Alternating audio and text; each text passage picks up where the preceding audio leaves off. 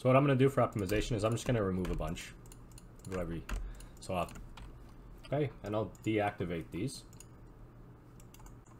And I'll just see how that goes. Not bad. Still good. Alright, so that'll be a little bit more optimal for me. So we can create a prefab out of this now. So I guess the first thing we want to do is right click here and reset so that we're right in the middle. Just have this at 0, 0, 0 when we create our prefab. Right on here. Yeah, just drag it in down here. Let go. Original prefab. Okay, so like I mentioned before, we can edit anything about a prefab, so we can create some more variations of this if we want, like where I've deactivated some.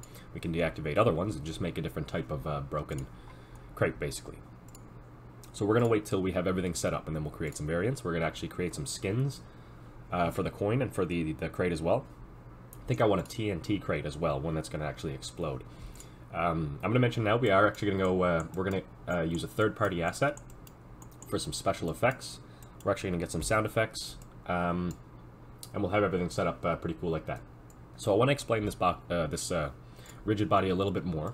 So with the prefabs in mind, let's go ahead and delete these. Let's delete our broken crate, let's delete our crate, and let's in prefabs drag out our crate. Okay, so if I add a rigid body to this, what that's going to do is, as you saw how it reacts, so what it's going to do is actually react to colliders, as long as they're not being used as a trigger. So what I mentioned before about the ghosts, if you have a box collider or a collider on something and you check is trigger, that's going to turn it into a ghost and basically make it trigger an event.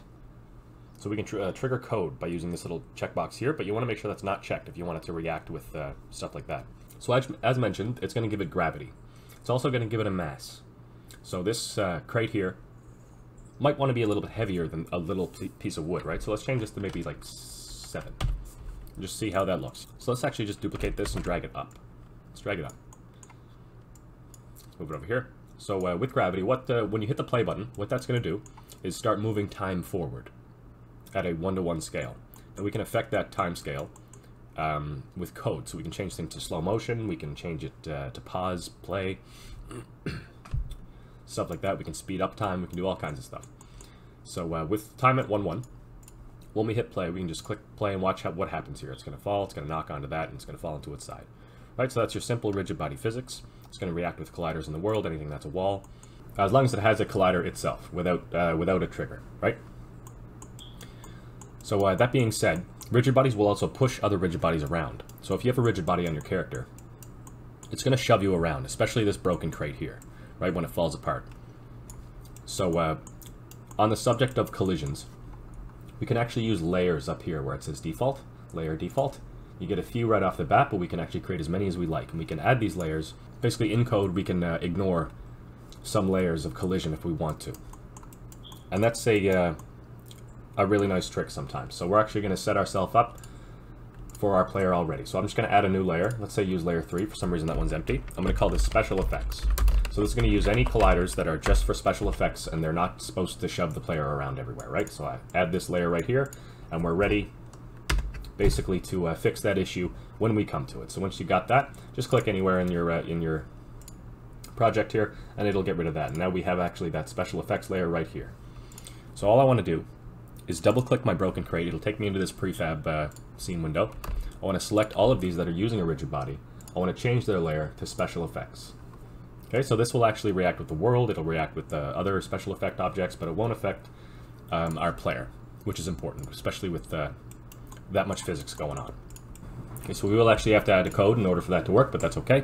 We'll do that. Next, I think I do want this rigid body here.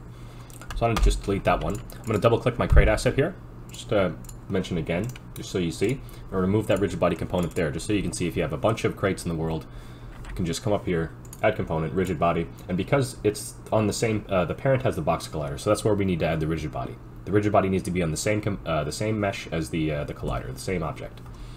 Okay, we come back here, and there it is right there, right? Affecting anything in this prefab window will affect all your prefabs in the world. Okay, so now that's just important because say if I wanted 2 crates on top of each other like this, if I click play, time will still be moving in my scene view. So I can click this crate here.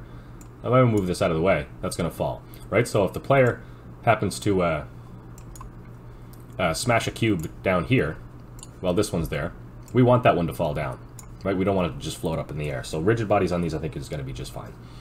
As mentioned again, these are a little bit light, so let's double click here. Let's change our mass to 7, maybe 8. Sure. Okay, so I think that's I think we're pretty much set up for our physics. So the next thing we're going to do, we're just going to bring in. Let's go to textures and let's go to our crash course textures. Let's bring in all our maps for our coin. Okay, and here we have the question for our normal map again. Here we're just going to say fix now, where I've explained how you can easily do that, right? Fix now. So all it's going to do is go over here, right? Normal texture is just at default. You come over here, normal map, and you click apply. All good.